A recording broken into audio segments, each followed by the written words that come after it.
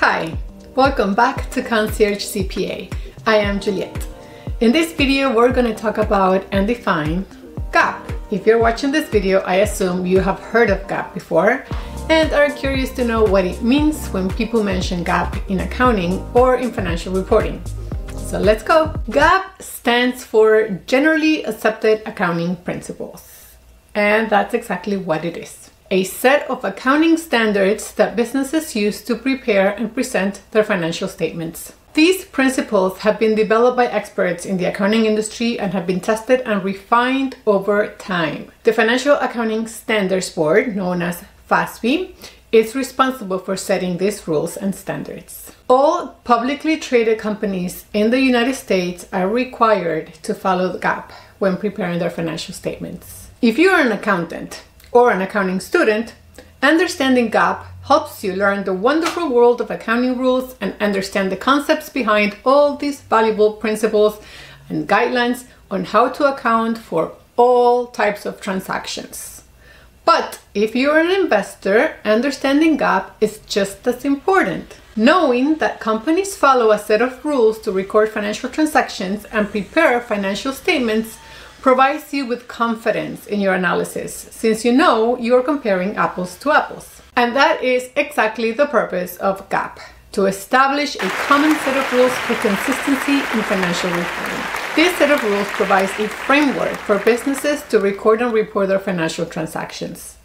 This framework includes guidelines for how to measure and report assets, liabilities, equity, revenue, and expenses. It also provides rules for how to report these items on financial statements, such as the balance sheet, income statement, and cash flow statement. Following GAAP ensures that financial statements are accurate, consistent, and comparable across different companies. This is very important because investors, creditors, and other stakeholders use financial statements to make decisions about a company. If financial statements are not consistent or accurate, it can be difficult for users of these financial statements to make informed decisions. Without GAAP, financial reporting would be chaotic, and investors would find it challenging to evaluate companies objectively. Let's say you're comparing two companies. Company A uses GAAP for its financial reporting, while Company B uses its own set of accounting rules. The problem here is clear. How do you compare their financial health accurately? You simply can't. GAAP ensures consistency in financial reporting, making it easier to compare companies and assess their financial health. Let's consider revenue recognition, one of the key concepts of GAAP. Company A recognizes its revenue immediately upon making a sale, while Company B follows a different method and recognizes revenue over time. Without GAAP, comparing these revenue figures would be like comparing apples to oranges. To simply define it, GAAP allows users of financial information to easily compare financial statements of different companies. They ensure that the financial information presented is accurate, reliable, and consistent from year to year. How does GAAP accomplish all that? There are 10 key principles that guide GAAP. These principles form the foundation of sound financial reporting practices. But before we go over those principles, I want to mention several key accounting concepts within GAAP that must be followed when recording transactions. The first one is the accrual basis accounting. GAAP requires companies to record revenue and expenses when they are earned or incurred, rather than when the cash is received or paid. This ensures that financial statements reflect the economic reality of a business, even if cash flows haven't occurred yet. The second principle is the cost principle. The historical cost principle states that assets should be recorded at their original cost when acquired. This principle ensures that financial statements reflect the actual cost incurred to acquire an asset, rather than its current market value or fair value. It provides a reliable basis for valuing assets and measuring the company's financial position. The third very important principle is the matching principle. The matching principle requires expenses to be recorded in the same accounting period as the related revenue.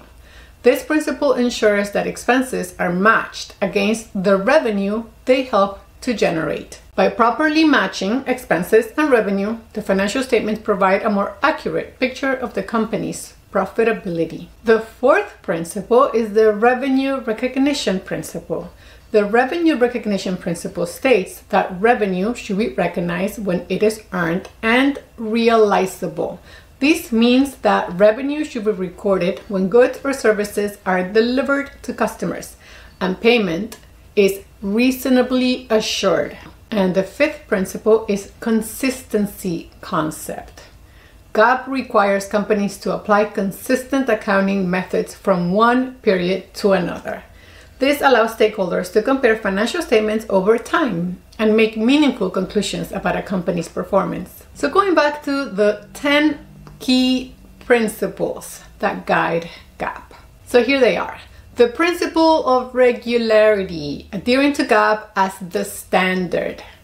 Principle of consistency, applying the same standards consistently over time. Principle of sincerity, providing an accurate and impartial depiction of a company's financial situation. Principle of performance of methods, using consistent procedures for financial reporting. Principle of non-compensation, reporting both negatives and positives transparently without expecting debt compensation. Principle of prudence, emphasizing fact-based financial data representation without speculation. Principle of continuity, assuming the business will continue to operate while valuing assets. Principle of periodicity, distributing entries across appropriate time periods. Principle of materiality, fully disclosing all financial data and accounting information in reports. And finally, the 10th principle, principle of utmost good faith,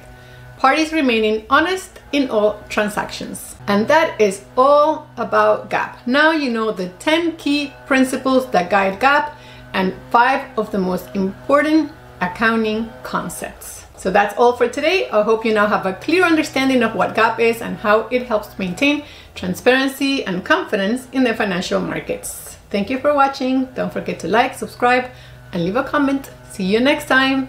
Bye.